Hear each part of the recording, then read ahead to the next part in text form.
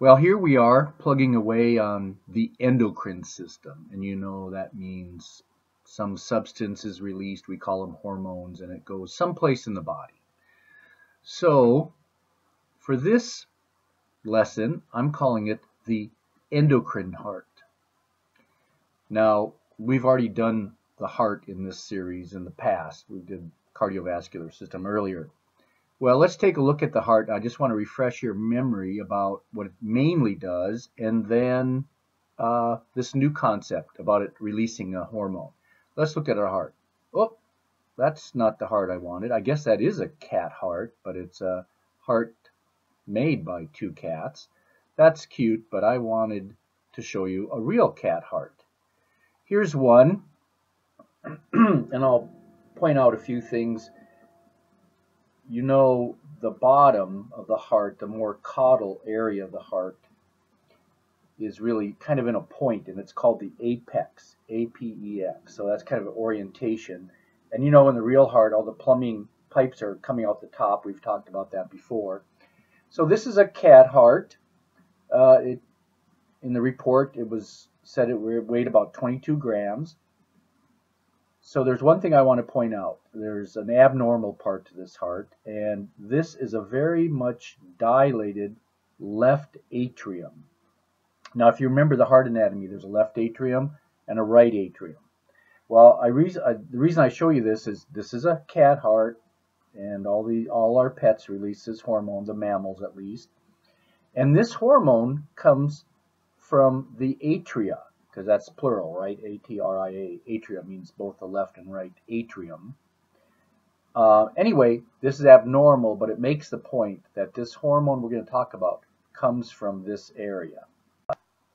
Okay, so here we go. We're going to talk about the hormone released by the heart.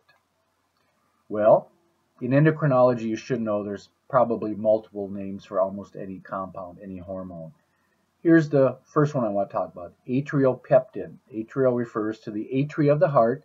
Pectin means it's an amino acid. It's a hormone made by a string of amino acids. It happens to be 28 amino acids long. Okay, here's another name. This name is atrial natriuretic peptide, often abbreviated ANP. It can also be called atrial natriuretic factor, ANF. Okay, we said it's made by heart tissue, and in this case it's made by the myocytes of the atria of the heart, right? There's a left and right atria, and these cells release atrial pectin when the atria are stretched. And when it's stretched due to an increased blood volume. Okay, so when the heart senses too much fluid in the blood, then it releases atrial pectin. The main target tissue of this hormone is the kidney, and we're going to talk about what it does at the kidney. And I should also say it's a vasodilator, so it's going to dilate blood vessels of the body. And if you realize, if you make all the pipes in the plumbing have an increased diameter, that would automatically lower blood pressure. Okay, so now I want to talk about the main action on the kidney. Okay, here we are. I'm going to show somebody's nice drawing from an article from, look at it, it's 1992, but the kidney has not changed since then, so I can use this diagram. Here's the heart. We'll say it's the feline heart. Could be the dog heart. Could be the horse heart. Releases this peptide hormone when it gets stretched. Remember that. Atria gets stretched. Atrial pectin gets released. Its main target tissue is the kidney, and that's what this part of the diagram depicts. It depicts a nephron in the kidney, and there's millions of those. Nephrons filter blood, and when things get filtered out of the blood, they end up here, starting out in what I would call the crude urine. All those little dots could be glucose, could be sodium, whatever. But most things don't end up in the urine. They're reabsorbed. And when something is reabsorbed, like let's say glucose, it's taken from here through the wall of the nephron back into the blood. There's blood vessels all over here. That's called reabsorption. Well, this hormone prevents reabsorption of sodium. See how the slash there? Normally sodium would come back into the blood. But now with atrial pectin, the sodium, more of the sodium is going to stay in the urine and end up being voided or excreted. If sodium stays here, so does water. So we're going to end up increasing the volume of urine because of this hormone, and then that would automatically decrease blood volume, and then that would decrease blood pressure. And of course, I have to have another diagram because I really believe that the more diagrams and pictures and figures you look at, the better you'll understand something. So here's my final diagram here. We've got the heart. And this person is showing more than one target tissue, like I alluded to earlier. So let's look at this. Atrial pectin. Actually, they're saying it might even inhibit cell growth. I'm not going to really concentrate on that.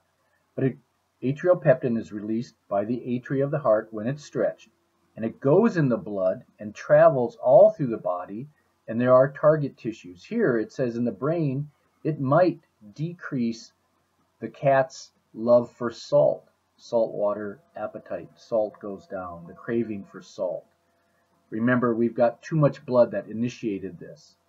Okay, then the main thing we want to look at, of course, is the kidney. This drawing is a little different than the last one. They showed the nephron in the last previous figure I used. Here they're just showing a kidney. Of course, you know that's the adrenal gland on top there. Probably not a true picture for the cat, but here's the action of atrial pectin on the kidney. Natriuresis, that means I'm going to waste sodium. I'm going to put sodium in the urine more than usual. Diuresis, that means water wasting, right? If you've ever heard of somebody getting an animal or a person getting a diuretic, that means that person or animal is going to make more urine. And when you make more urine, that volume is coming directly out of the blood because urine is fluid that used to be in the blood. I won't talk about renin inhibition until later when we talk about kidney function. Here's another arrow going to blood vessels, and I said earlier that atrial pectin also causes vasodilation. And that means you're going to get a bigger pipe, and that's going to also lower blood pressure. Thanks a lot.